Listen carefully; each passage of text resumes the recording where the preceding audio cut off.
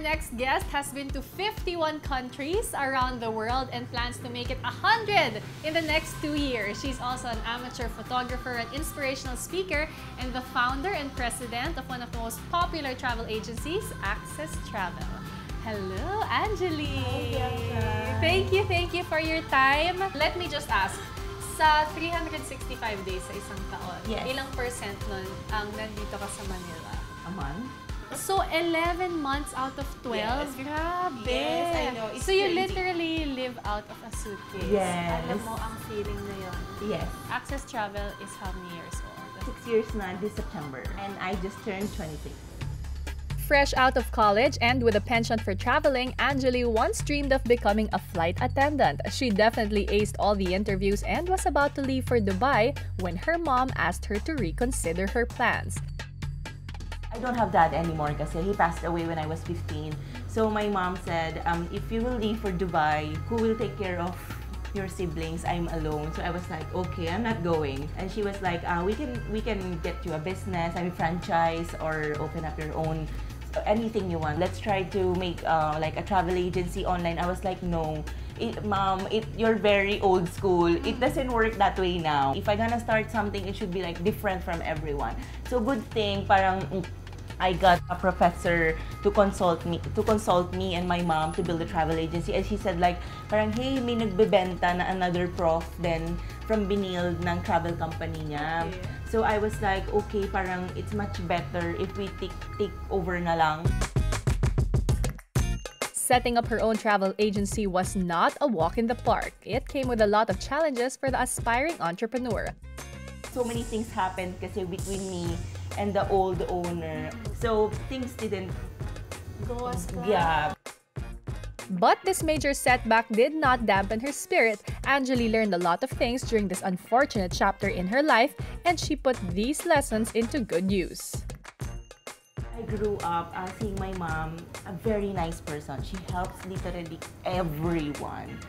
I was that kind of person before, but now I'm very tough. My employees, I love them. I treat them very nice, pero I can't really teach them everything I know.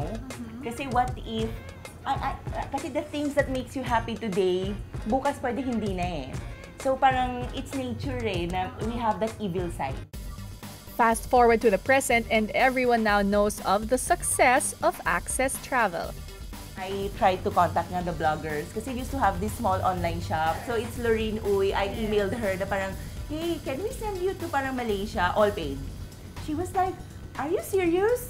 Parang kasi kami yung first na gumawa ng ganong trend eh with the travel. Parang sabi ko, yeah, I'm serious. So Instagram, nag-boost agad yung followers from 500 followers to 10,000 in 4 days when they went to Malaysia. So my experiment worked. Parang ang bilis na nung ang bilis pa. Sabi ko, oh my God, digital marketing is so fast. At only 26 years old, Angely has turned her passion into a wildly successful business. So that's why I keep on traveling. Kasi baka may mag-innovate, gumaya sa style namin. So at least ako, parang my life is still tumatakbo pa rin. Kahit may mag-try, sumunod, mahirap na. Very people are inquiring, parang, Angely, are you open to franchising? Parang no, kasi parang this is my legacy. Once I start na expanding, may ibang tao papasok, hindi na yung parang all my ideas. So I really don't think about like getting rich, like mansions, ganyan. Kasi I can do it. Kasi the amount I spend on my travels, I can build my own house here, di ba? Parang get cars. I don't know, I'm just not into those things. Ganun mo kamahal talaga ang travel. Oh my God, and yes. you want to share lang the love for travel. Now, what about Angely's upcoming plans for travel with Access? Recently, I'm starting a new trend. I'm going to places na hindi familiar yung people. Parang di ba I started the Iceland. 3 years ago, I went to Iceland. Kala ng mga tao, yelo lang meron doon. So ngayon, parang everyone knows na, ay, Iceland, okay, let's go. So I posted this trip photo tour. I learned how to take photos of Aurora, under -10, nakatayo ka lang doon for 5 hours, lalabas si Aurora just for 5 minutes, take photos, tapos bye na. At least you saw it. I saw it finally, after 4 visits, di ba? Never give up. So, I'm doing photo tours na ngayon. It's my way na I need to parang improve with photography. Kasi there are so many other travel companies na do the same thing. For someone who has traveled most parts of the world, she gives us a roundup of her most unforgettable travel experiences. Wala pa rin akong place na pupuntahan that would replace Iceland. I don't like kasi going to cities. I need kasi time alone to think about things. I just get my car, tapos nag-start na ako mag-drive. Tapos kung saan ako napagod, check-in. Kasi you can do that in Iceland. Aside from the life-changing Iceland, what are two other most memorable places? Bhutan.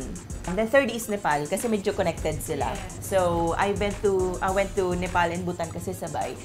I realized when I went to those two countries that there are people in this world, they just have a cow.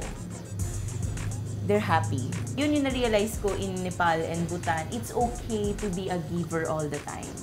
There's nothing wrong with that. I mean, I've been a giver kasi my mom is like that. Pero ngayon, mas nag-sink in na siya sa akin na, Angely, you have to live with that life na you have to give all the time. Kasi people in Bhutan, they will help you kahit di ka kilala. Papakainin ka nila. They're the happiest people in the world. If they're happy with one cow, I can be happy with my access. Kahit si access lang meron ako as of the moment. Yes, definitely. Well, Iceland, Bhutan, Nepal, I wish you many, many more travels to beautiful places and many life-changing realizations. Thank you, Angely. Thank you very much. I really had fun. Thank you.